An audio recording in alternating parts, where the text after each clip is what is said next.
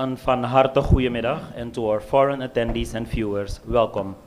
His Excellency President Chandrikapersad Santokhi, Her Excellency Secretary-General of the Caricom, Dr. Carla Barnett, His Excellency Minister of Foreign Affairs, International Business and International Cooperation, Albert Ramdin, foreign and local dignitaries, members of the press. Welcome. At the dawn of Suriname being chair of the Caricom and hosting the 43rd Caricom meeting, a discussion was held between the chair of the Caricom and the Caricom Secretary-General. It is our pleasure to have the Caricom chair and the Caricom Secretary-General at this press briefing. At first, the Caricom chair will state his opening remarks. Then the Caricom Secretary-General will have the floor. Afterwards, the members of the press will have the opportunity for questions to the head table.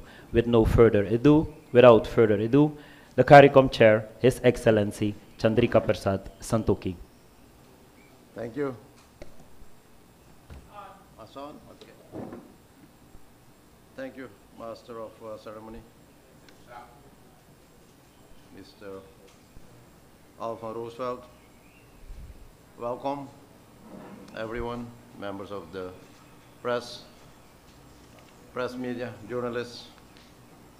Good afternoon.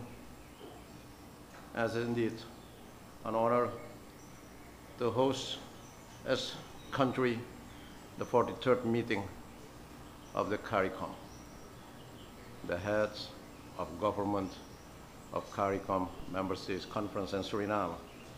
And Suriname is ready, yes, to carry the torch. And we understand the task at hand and are willing and able to work through the tremendous responsibility. We zijn ready als land. En we zijn bezig al geruime tijd voor te bereiden op deze vergadering van de Caricom staatshoofden, regeringsleiders met het Caricom secretariaat. En vandaag zijn we zover om u te informeren waar we staan met betrekking tot onze conferentie, de agenda, de onderwerpen, de attendance, de participanten, maar ook namelijk over de gehele organisatie. En we nemen die verantwoordelijkheid als voorzitter en zeker mij persoon als president van het land, als voorzitter van Caricom. Vind ik een hele eer om deze vergadering te leiden van staatshoofden.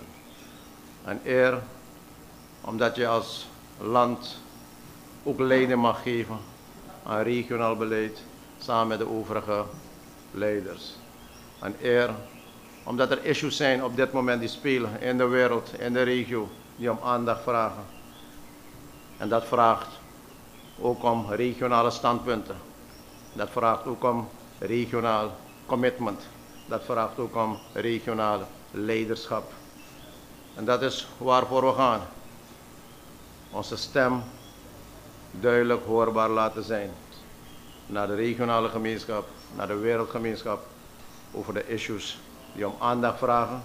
Zowel bij de individuele lidstaten als voor de Caricom-organisatie, voor de regio, maar ook de rest van de wereld. We hebben tal van gasten, vertegenwoordigers van organisaties op deze conferentie. En alle 15 landen zijn vertegenwoordigd en er komen 13 regeringsleiders en 2 vertegenwoordigers. Een aantal ambassadeurs die geaccrediteerd zijn bij Caricom. Heel belangrijk is de aanwezigheid van de Secretaris-Generaal van de Verenigde Naties, met wie ik een aparte meeting zal hebben, bilateraal, maar daarna heeft hij ook een meeting met alle leiders van Caricom. De aanwezigheid van de Secretaris-Generaal van de Organization of African, Caribbean and Pacific States, de minister van Staat van Saoedi-Arabië, die ook hier aanwezig zal zijn. And before coming over here at this press conference, we had a fruitful meeting with the Secretary-General of the Caricom Secretariat on several topics, the agenda, the order of the agenda, but also the organization of the entire conference.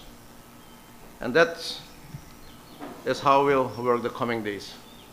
The chair, close cooperation with the SG of Caricom, and together will lead this meeting with all the agenda, with all the topics, to a good end. We zien de delegaties binnenkomen met lijntoestellen. We zien de delegaties binnenkomen met chartertoestellen. We zien de delegaties binnenkomen ook over land. And our SG decided to travel over land. So she saw the beauty of the country of Suriname while driving from Guyana to Paramaribo. And welcome, Secretary-Generaal. En er komen nog steeds meer delegaties vandaag. En de bedoeling is namelijk dat we in de loop van de dag alle delegaties hier zullen hebben. Misschien sommigen een beetje vertraagd, want hierna hebben we op agenda een bilateraal overleg tussen Suriname en Guyana. Zoals u dat weet, in het platform van high-level political dialogue and cooperation. Maar ik heb begrepen dat er een klein beetje stagnatie is ontstaan voor wat betreft de aankomst. Dus we zullen ook flexibel moeten zijn om daar waar er stagnatie ontstaat, om dat ook goed op te vangen en aan te passen. The issues which we'll discuss during this conference are very important issues for the region, for the nations, but also for the world. So we have on agenda the food security crisis. We have the energy crisis on the agenda, but also the opportunities for the energy and gas production. We have also the effect of the climate change and climate financing on the agenda, the further integration of our economic markets. That's very important for the integration of our economy. And the Caricom is also on agenda. And also topics which are quite new. And that is one of the topic which was decided in Belize during the last heads of government meeting, that Suriname was mandated to take an extra portfolio, and that's the portfolio on a policy, industrial policy. That's very important. And that's also on agenda. And we'll present as country the first design what we have drafted for the Caribbean on the development of the industrial policy.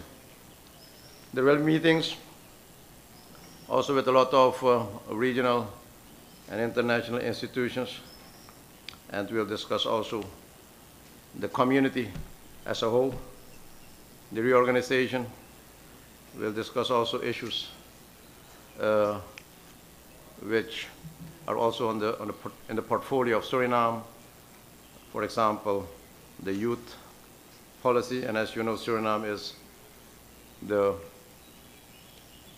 the head of the portfolio which are on the quasi-cabinet of Suriname within the framework of Caricom, and there's culture, gender, youth, sport, and now added with industrial policy. And there are a lot of other issues. Some of the issues will be discussed in closed sessions, in caucus we call it, and those are also very important issues as regard the security within our region, the security in some of the member countries of Caricom, like Haiti, and a lot of other topics which we consider as very important and very strategic, which will be discussed in caucus. Ladies and gentlemen, the necessity of further strengthening of the bond between the nations of Caricom and the necessity to evaluate what fruits Caricom has brought to its member states is something that shall have our special attention during this meeting. While we look at Caricom as a unity, we also spoke about specific member-bound issues. We understand that strong individual members make a strong team as Caricom, and this will show in our term as Caricom lead. While Suriname is hosting this meeting, it is good to say that the issue of climate finance is also on our agenda, which will be discussed not only within the Caricom, but also with the Secretary-General of the United Nations. Like other members, we have to deal with the effects of climate change. We do so while being one of the few countries in the world with the status of carbon negative, and that is what we want to keep. Caricom as a whole is dealing with these effects, and we shall need to discuss this matter, for we, as Caricom members, are not ranked as the highest contributors to climate change. Yet still, we have to deal with these issues. So, ladies and gentlemen, we are fully prepared for this summit, and we're ready to be engaged with all the participants, and we are ready to make this summit a successful one, a fruitful one, with a result which will make us a region stronger, and also a result that will strengthen the integration, strengthen the bond with the Caricom nations and the leaders. And at this meeting, we'll welcome also some new leaders which are recently elected as prime ministers in our sister nations. For this moment, I will leave it to this information, and I'll ask the Secretary-General to present her part of the activities which are on the umbrella of this SG. Thank you very much, Mr. Chairman. And before I even discuss anything about the meeting, when I met with the President a while ago, my first thing to him was that the welcome that we've received so far in Suriname has been really warm. We are really pleased to be here. The work that has gone before between the staff of the Secretariat and the staff of the Office of the President and the staff of the Ministry of Foreign Affairs has really been high-level work. The teams have been on it for the last couple of months in order to ensure that not only the arrangements for the meeting are conducive to good discussions, but that the preparation of the agenda items themselves are such that the meeting is going to be well prepared to consider and make the decisions that need to be made. President Santokhi has indicated the issues that are on the agenda, and so I won't go through them in any detail. I know you may have questions on them. We are prepared to meet important international guests who will be here. As he mentioned, the Secretary-General of the United Nations will be here. The Secretary-General as well of the Organization of African, Caribbean, and Pacific States will be here as well. So we are looking forward to excellent discussions, not only of the issues that we talk about in our meetings, such as single market, the new issue of industrial policy, that's really very important, that President Santokhi will be leading on as the lead head responsibility for that, food security and all of that, but also we will be dealing with issues in relation to Caricom and the rest of the world in our conversations with our special guests in particular. So I will leave it at that and await your questions. And Mr. President, back over to you. Thank you, Madam Secretary-General. Then I'll ask the Master of Ceremony to guide us through this press conference and to see if there are questions. Yes, as stated, we have come to the point where you as members of the press will have the opportunity to state your questions. There are microphones to your left and to your right, so if you have a question, please state the press house that you belong to and your name, and then you can fire your question away. Who will be the first? Mr. Cairo.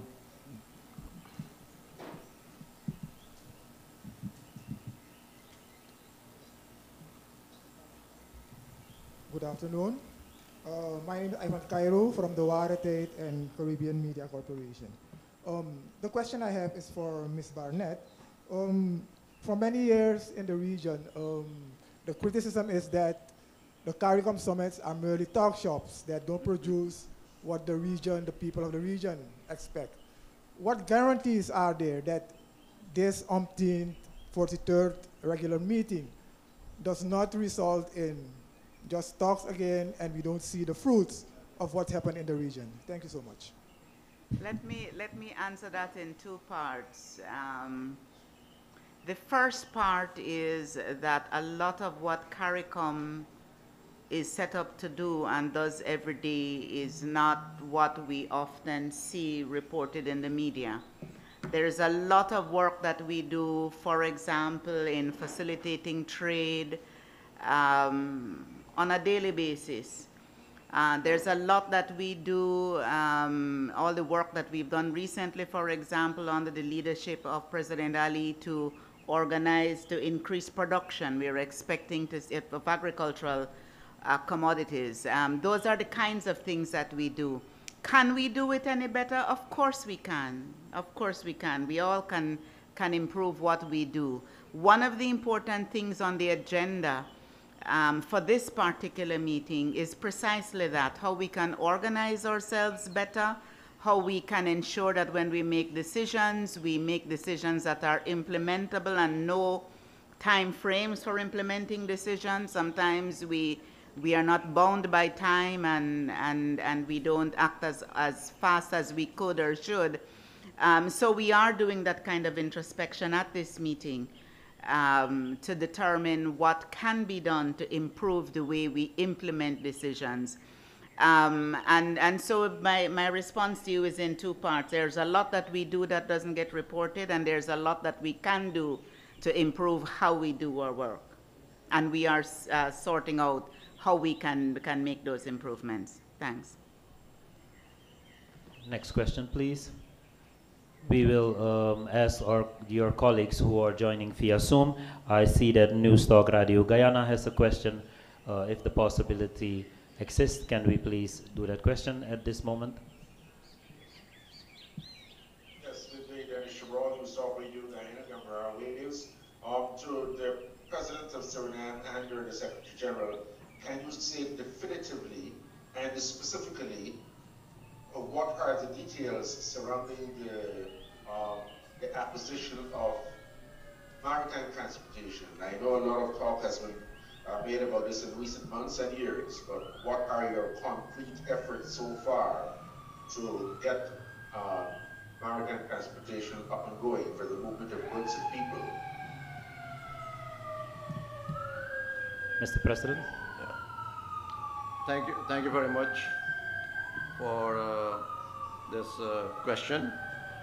The topic of connectivity is on the agenda of Caricom. It's on the agenda of the heads, and we are discussing all possibilities how to increase the connectivity among the islands and the connections between all these member states. It's not an easy issue, and we have decided that the issue of connectivity, maritime connection, should be discussed on the public sector level with governments, but as well as on the private sector level. And the approach should be to get more engagement from the private sector to invest in this opportunity to have that connectivity. And yes, you start with one of those vessels or ferry. Yes, you can continue with the second one, but you need to have that decision made jointly between government and the private sector. And this is one of the topics what we will discuss during our heads of conference meeting over here. But I just want to add something more on the question which was addressed by Mr. Cairo. To give you some examples. The President of Guyana is the lead head on the agriculture and agribusiness policy. And he presented a comprehensive strategy during the last summit in Belize. And the decision was immediately taken to have a seminar to implement that strategy. And that seminar was held in Guyana a couple of weeks ago. And it's again on agenda now, just to continue with the follow-up what we had agreed, because we want to see concrete results.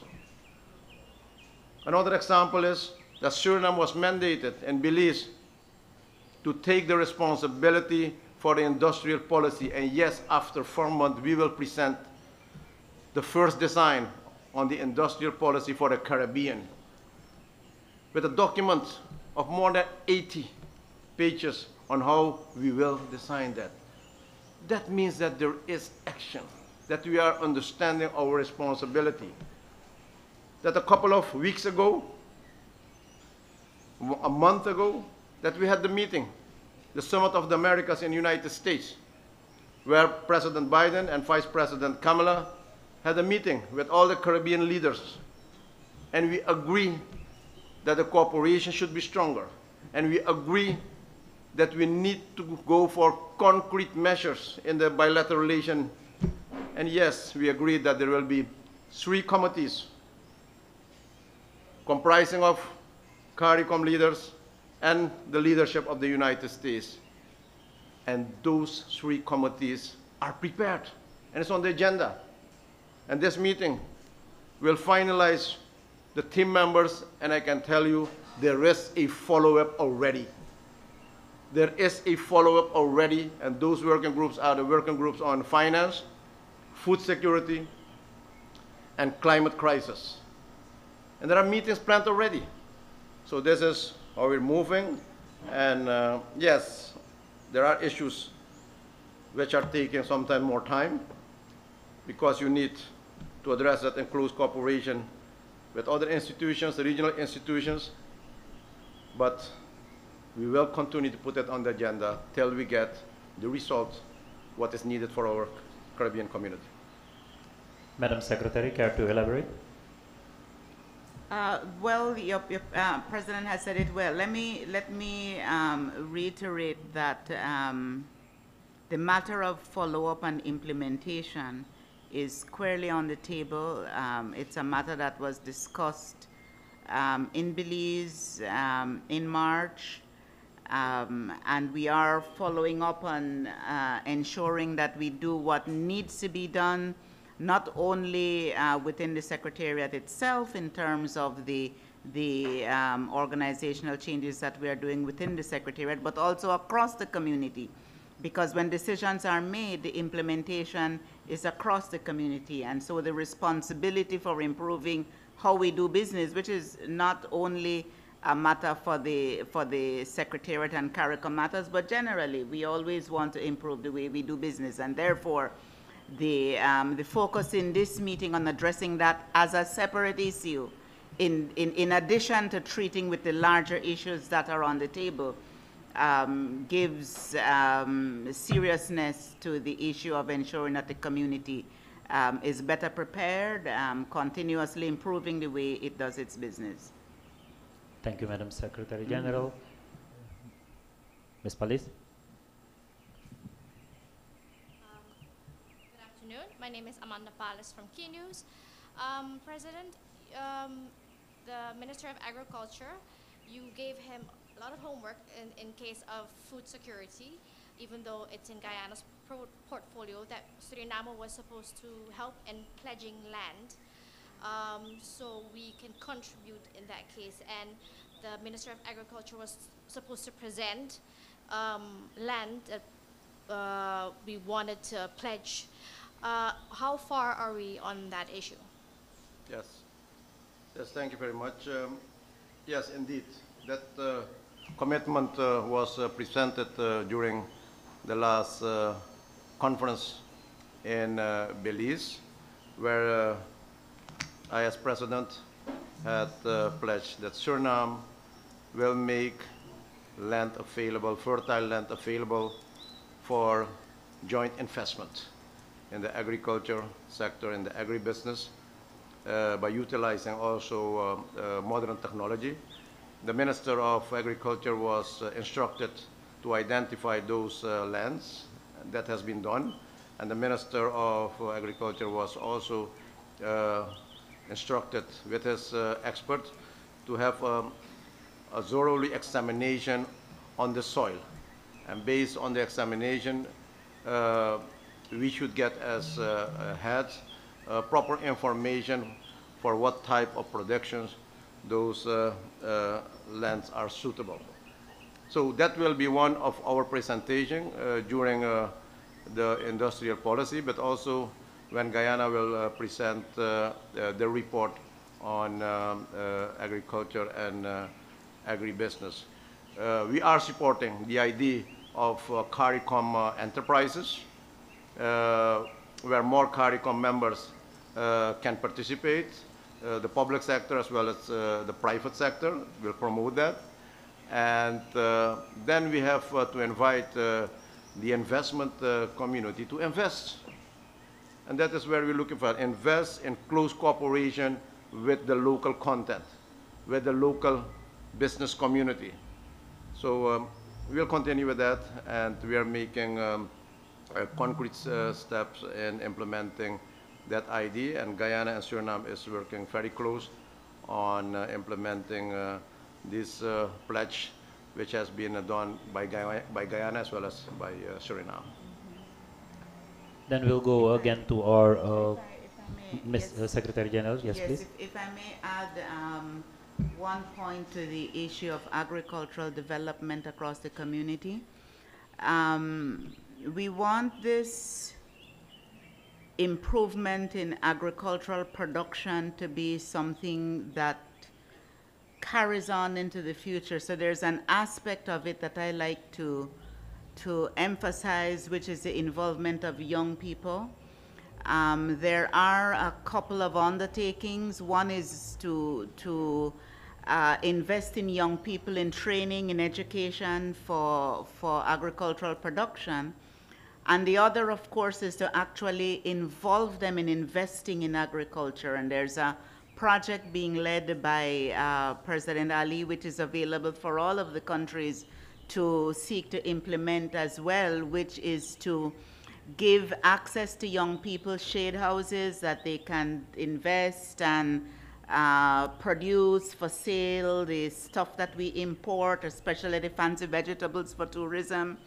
So involving the young people so that there is what we like to call the intergenerational sustainability of the investment, so that the young people will carry it forward, because it's not only for this generation but for the others coming up. Thanks. Thank you. As we look to our Zoom participants, Jermaine Abel.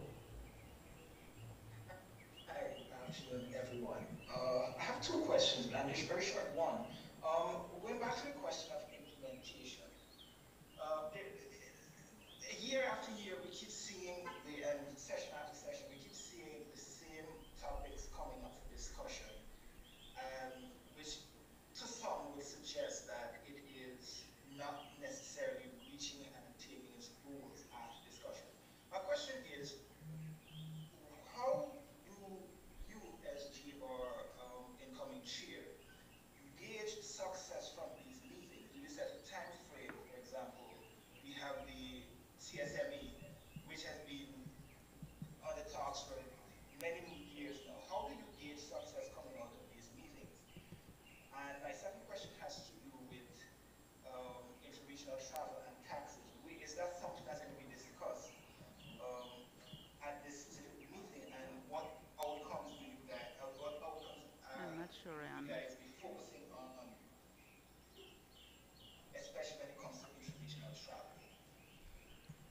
Let me answer first in relation to how we gauge success. And you mentioned the CSME. I think there's a misunderstanding sometimes that the CSME is like a valve, you turn it on. It's not like that. There is a series of laws that need to be changed. There's a series of practices. There's a full suite of actions that need to be taken. And every time we take one and implement one and move on to the other, that's progress. It's incremental. Is the progress fast enough? Probably not. That's the impression that persons would want to give. But for the very fact that we're able to move more easily among one another at this stage than maybe we were 5 years ago or 10 years ago, is an indication of progress. We have to keep moving at it, yes, and we are going to be discussing a variety of things, particularly in relation to the more nuts and bolts of the Caricom single market, which is in relation to rules of origin and common external tariff and all of those things that we've been working on and making progress on for a long time. There are aspects of this single market that need further work, that need further strengthening. Free movement of persons as opposed to free movement of commodities or other factors of production. Yes, we do need to do that better. But it is not true to say that we've not made any progress at all, because progress is incremental, and there are certain things that will always be on the agenda, and you find that in any integration process where we need to be modernizing and widening our range of collaboration and cooperation over the years. And so that's what we're going to be doing. I think you asked a question about travel, intra-regional travel. There are two things at play here. One is that intra-regional travel, like international travel, suffered the consequences of the COVID pandemic. So there's been a severe reduction in the level of travel globally, and that also happened within the region, with implication for the ability of the airlines to continue to provide the level of service that they would have been providing prior to the pandemic. So there are issues that need to be addressed there within our local airline industry. Much in the same way we're seeing those issues being dealt with globally. I'm sure you all would have seen some of the issues going on at the international airports because of the impact of COVID and what that has meant in terms of passengers not being able to travel and the increased costs of operating, increased costs of tickets and all of that. So our airlines have been affected by that as much as anybody else's airlines have been affected. We are expecting to discuss the issue of transportation at this meeting. We, like the rest of the world, are only now coming out of the pandemic and trying to figure out how the travel will return to some kind of normality. Many of our member states are heavily dependent on tourism, and so it is not only regional but also international travel that's important for us to always be mindful of the changes, the responses as we come out of our crises. So that's going to be discussed. I think I heard a question about travel taxes, though that's not a matter that's on the agenda. We have to get the travel working before we talk about the taxes. Thank you. As we go to the end of our press briefing, we will give the President the moment to add value to the question, and then we have the time for two final questions. Mr. President? Yes. I just want to emphasize that there are a lot of issues which are on the agenda, but there are a lot of issues which were discussed in the past. Decisions were taken and those decisions are implemented. And those implementations are institutionalized within the Caribbean region. And I'll give you some of the examples. One of the examples, and I'll give you examples in the area of cross-border issues, where you need that cooperation, where you need each other to support each other, to assist each other as a region. One is the issue of health. And we saw it during the COVID-19 pandemic, how important it was to have a common strategy with all the countries on the movement of persons, to taking the necessary measures, the protective measures. And there we saw the strength of Caricom, of CARFA, in dealing with such an important issue that we can say yes, that it is controllable for the region, and sure controllable in our country. And we share this information coming during the coming summit, where all the countries will give their status, and CARFA will present a proper report on the current status of the COVID in the Caribbean. The second one is the security issue.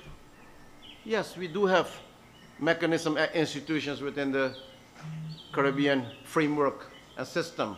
We have the IMPEX, which is coordinating the security cooperation. But we have also cooperation with the IMPEX and the other regions to guarantee security for our citizens, to guarantee security for our nations. And there is also an example that there is good cooperation among all the security entities of the sister nations. But also, when we are facing serious disasters as nations, by hurricane, but also man-made disasters, we have the SEDEMA. It's a regional organization, and we experienced this just a couple of weeks ago.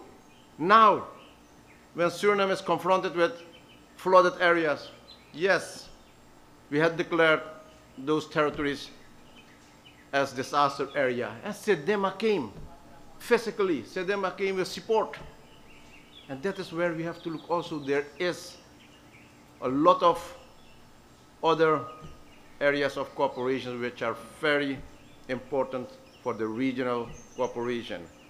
Yes, and if we as nations are identified and ranked internationally as a region, as countries with a low-lying coastal areas, that we will be the first country which will be affected by global warming, well, then you need to have the cooperation to create a strong voice towards the world. That we as countries, we don't have that strong emission, but we are impacted by the global warming. And that with one voice, we can make the calls toward the world to get that support what we need as Caribbean nations, as countries which are threatened by the global warming. And those are some of the examples where we have to focus also. Yes, and I've expressed also my view on the last conference, and I believe that more should be done on the economic integration. Because here as leaders, we are in charge to take those decisions. We can have problems to get access to the European market. We can have problems to get access to the United States market or the Canadian market. But here in Caricom, we are in charge. The Caribbean leaders are in charge. And there we have to make the proper decision. On the goods, let us identify those goods which should be made accessible for the region. And let us start with cooperation. I called it during the last meeting, SG, the coalition of willingness. Let us start with 1, 2, 3, 4 countries. And you will see if it will be expanded with more and more countries. But we need to make that start to get that integration and that accessibility of our products to all the Caribbean nations. Thank you, Mr. President. The lady in gray.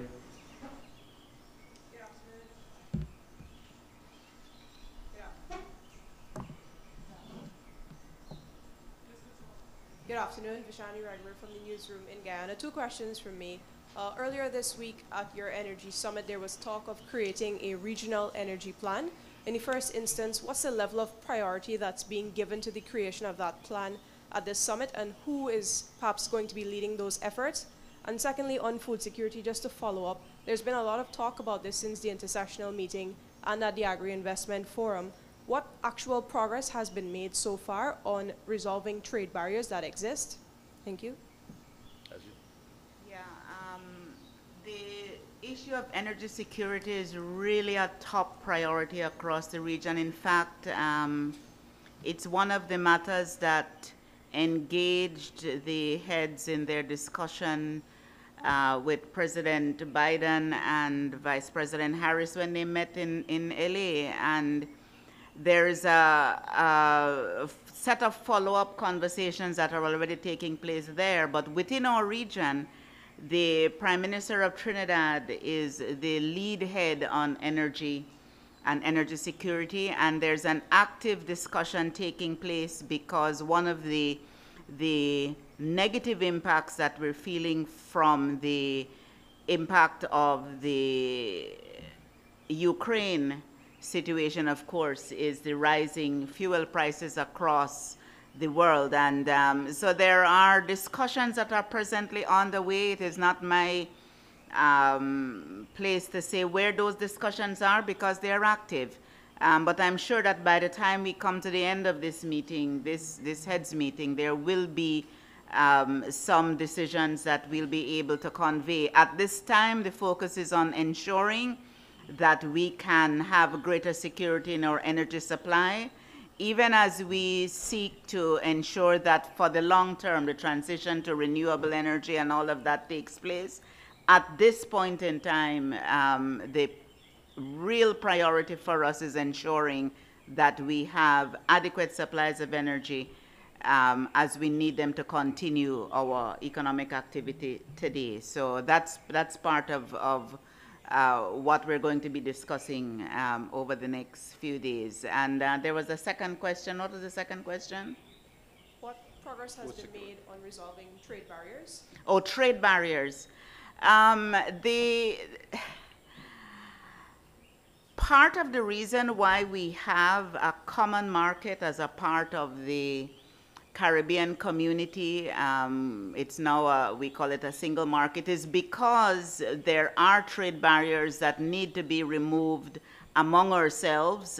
We've moved the majority of those trade barriers over the years, and there are a few issues that need to be addressed that are not your normal trade barriers, which is prohibition on trading, but more in terms of non-tariff barriers that we need to work through. And that involves a conversation not only with our customs officials and our Ministry of Finance officials, but also requires conversation among the port health, among the veterinarians who are set up to protect the introduction of pests and diseases and all of that. So when we talk about trade barriers, it's not necessarily the trade barriers in the sense that goods cannot move from one country to the other, which is where we started from when we initiated common market and then single market discussions 50 years ago. So we are working those through, and there are a few very difficult ones because as small islands, many of our territories and small states generally have implemented strong systems for protecting local production. And so we are working through how to remove those. And I do believe that we're going to be getting updated information on the progress so far for those discussions that have taken place since we met in Belize, and then discussing how we remove the remainder of whatever may still be there. But it is not trade barriers in the sense of tariffs and prohibitions. It is non-tariff barriers that we tend to be talking about, which tend to be about protecting our productive capacity. So those are on the discussion, and we're expecting to hear where we are with those in the next several days. Mr. President? Yes, thanks, Just to add one detail more as regards the design of our regional energy strategy. As mentioned by the SG, the reality now is that there is a war going on in the world, the Ukraine war. And that war is having a lot of impact to all the nations in the world. But that war is having also negative impact on the availability of fertilizers. Kunstmest. There is a strong shortage of fertilizer in the world, which will sure impact the food security. And here is the opportunity. In the Caribbean, Trinidad with proper gas, fossil gas. Guyana with proper fossil gas. Suriname with proper fossil gas. And if we will agree to design as quick as possible a common strategy on it, to speed up the exploitation of this gas, then as a region, you can support the entire world, but particularly the Caribbean region, with the production of fertilizer in our own region, to distribute those fertilizers to all the nations and the entire world to guarantee food security. And finally, yes, Guyana and Suriname, but maybe also Belize, with fertile lands. And that is what we are offering to the Caribbean, to make good use of it, to have that guarantee of food security. And our nations, the Caribbean region, can benefit from it if we have a collective approach, if we have the willingness for joint investment without any barriers. And Suriname and Guyana took the decision to pledge to the Caribbean community and to offer them fertile land to start with the Caribbean investment to increase the food production and to guarantee food security. Thank you. I see that there is the necessity for one final question. Mr. Cairo, I would ask you to ask your question as soon as Ms. Thomas is ready. Then we can do those questions together, please. Fishmani Thomas from Suriname Herald. As we talk about oil prices, are Caricom countries going to talk about how we will be able to help each other in coping this situation in order to keep the oil price at a certain level manageable for the people? And another question is about the climate change. We know it's a burning topic, and Caricom countries are not quite the big contributors, and Suriname is even a carbon negative economy. During this summit, how are the Caricom heads going to be able to speak out what's going to have to happen when we talk about incentives for taking care of the Amazon? Can we expect aggressive steps? Because it's always the big countries that are calling the big shots. SG, will start. I will, Mr. President. The reality about climate change, as the President articulated before, we are countries that contribute very little to emissions that cause climate change, but we bear the more than proportionate burden of the impact of climate change. The reality of the situation is that that's not something that only we know. The whole world knows that. Particularly the large industrial countries, they know that.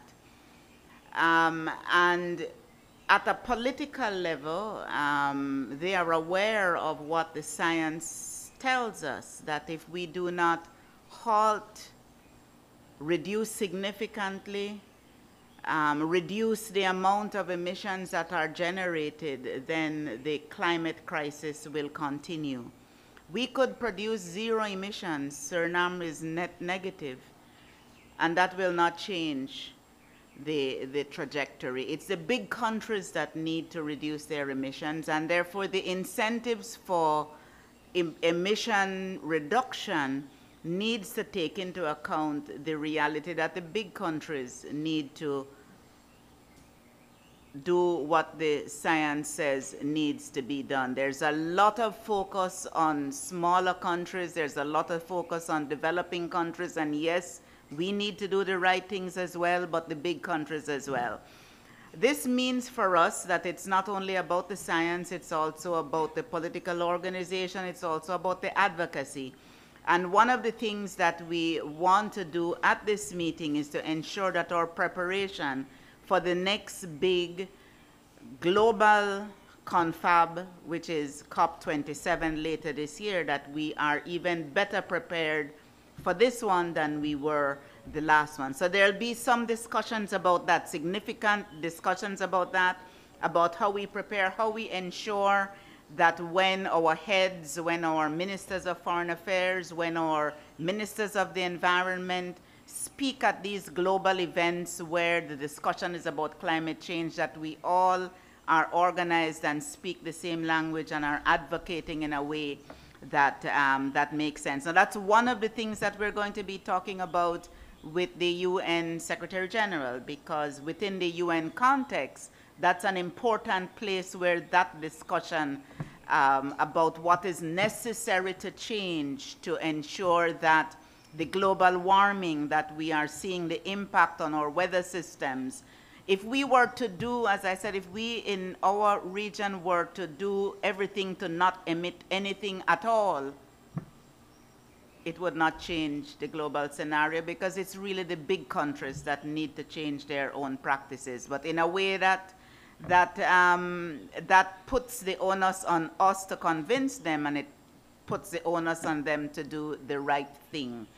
And we can continue to advocate. We will also continue to invest as much as we can in adaptation and mitigation and all of those things that we have to continue to do. But it's not only about our action, it's also about advocating for action at the global level for the big countries to do the right thing. So there's going to be a fair amount of discussion on strategy, on planning how we move forward in getting ourselves organized for the COP27 discussions that will take place at the end of this year. Mr. President? Thank you. Just to add some information on the question of the food security. The reality in the Caribbean is, and most of the Caribbean nations, the small island states, they have a strong tourism business. And tourist business has a strong demand on food. So here you need a very close cooperation among the Caribbean states. Suriname, Guyana, they can offer plenty food to all the Caribbean nations. And therefore we need that regional strategy on food security. Therefore we need also bilateral arrangements where the countries, Barbados is interested in the food from Suriname and Guyana. It is on agenda to have that bilateral meeting as a side event during our conference over here. But sure, you need also to meet the standards and the criteria for food safety. And therefore you need to have the mechanisms in place, the laboratories in place. And you have heard what we are doing in Suriname, to invest in the laboratory capacity, to examine all the products what we want to export, but also the products what we want to consume over here, that all these products should meet the criteria for food safety. And that is a guarantee, what everyone wants. So we have to comply also with those standards, which are very important. in the food security. And finally, the climate change. Yes, we are a carbon negative country. We are impacted by the climate change, the global warming. And what is the world asking? Adaptation, as mentioned by the Secretary-General, aanpassing, aanpassing, aanpassing. En secondly, mitigation. Verminderen, verminderen van uitstoot. Kijkt u naar Suriname. Look at Suriname. With that long coastal line, aanpassen. You have to adapt. How? And we should pay for that. That is why we are cooperating with the Caribbean community to take a common stand, to have a unity when we should approach the entire world for that compensation, the loss and damage. We should pay for that. Someone should pay for that. And that's on agenda. And finally, yes, we have our pristine forests with high forests and low deforestation, and we are functioning as a carbon sink for the world. Who's paying for us? Who's paying? Nobody. Well, here you can take a common and joint strategy as Caribbean nation, and that's on agenda, also with the US Secretary-General, to come with concrete actions towards our community, to protect our nations, which are threatened by global warming. And our nations and our people are not the responsible persons for that high emission. Therefore, you need that strong cooperation within the Caribbean community. The final question. My next question is for the Minister of Foreign Affairs. We see that at this meeting, the Caricom will engage with the Secretary-General of the African, Caribbean, and Pacific states. I would like to know what are the issues that will be addressed with the SG of the OACPS, and on what sectors and issues and policies will this engagement be, and what do the region expect to come out of these discussions? Thank you. Yes, good afternoon as well to everybody. Mr. President, Secretary General. It's an important engagement because Secretary General Chicote will engage directly with the heads of state, the leaders of government. There are basically 4 issues which are to be expected to be discussed. One is an ongoing institutional matter, which is the restructuring of the ACP Secretariat in Brussels. It's coming at the tail end, so it's almost done, but there is some fine-tuning required still. So that is something which needs to be discussed. Also the division of how many persons from certain regions will be accommodated to function at the Secretariat. Of course, this Caricom as a whole and Cariforum in this context will request also its fair share of positions within the Secretariat. The second issue is the relationship with the European Union, because Cariforum, that's basically the platform from which the ACP operates, enters a new stage of a relationship in terms of development financing with the European countries. And there are some outstanding issues there. For instance, in terms of the budget, which is reserved within the European Union for these countries. The European Union proposes to have the budget added to the Latin American Caribbean.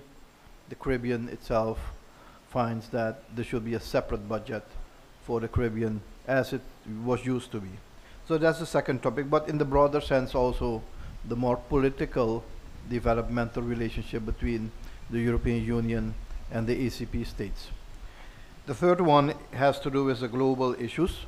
ACP represents more than almost 60 countries in the world, with the African grouping the largest, but possibly also with the largest potential, with a population of almost 1 billion people. So there is growth there in terms of the economy, in terms of production, in terms of economic partnerships, but also in terms of political clout. And especially in this context when we are talking about some sort of a reframing of the international order, the ACP can play a role in terms of that political opinion. And the last one has to do with the post-Cotonou arrangements, which fundamentally have been concluded but needs to be signed off at some point. And due to COVID, it was postponed several times. It was supposed to be in Samoa. At this point, we don't know where it will be, but the signing off is important so that there is a commitment in terms of this arrangement. Those are 4 specific issues. The benefits are within those agreements, within the post-Cotonou agreement, but also in the context of the developmental relationship between CARIFORUM through ACP as well, but others directly with the European Union as well. So it's important for us to host him, to listen to him, to understand the dynamics, and to see what kind of guidance we can provide him and he us, how to go about this new environment which is emerging within the globe. Thank you. Thank you very much. I will ask the President if he has if he finds it necessary to do some closing remarks. Thank you, the Master of Ceremony. Well, there will be a lot of opportunities the coming days for the media to obtain all information on the conference. There will be a lot of media coverage. There will be also access to the conference and conference information. So don't worry, and we'll provide you with all the necessary information. On the other side, yes, I'm seeing that it's raining later on this afternoon. We'll have the 10-kilometer Caribbean walk, Caribbean run, and that will be the first one after the COVID period. So a lot of Caribbean athletes will be present over here. So I'm inviting you to not only to observe this 10K Caribbean run, but if possible to take part also in this 10K walk. I'll call it walk, but if you can run, go for it. Thank you very much. God bless you all. Ladies and gentlemen of the press, we have come to the conclusion of this press moment. I thank you for your attendance. Please stand so that our President, the Chair of the Caricom, can make his way to the next venue.